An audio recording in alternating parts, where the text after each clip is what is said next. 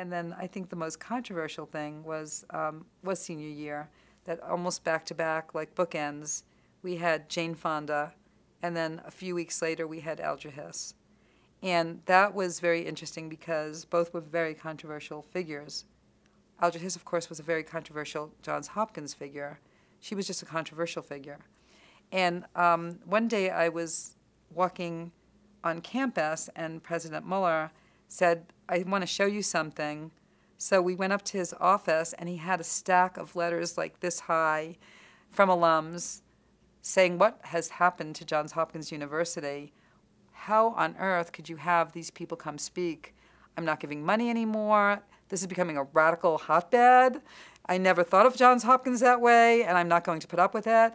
And he laughed, and he said, you know, Mindy, don't worry about it, because I was so nervous. He said, any engagement is good engagement, and the fact that we've got the alumni engaged like this is fine with me. He said, don't ever worry about it, but I thought you would want to know what you've created here. And it was just letters all over the floor, everywhere.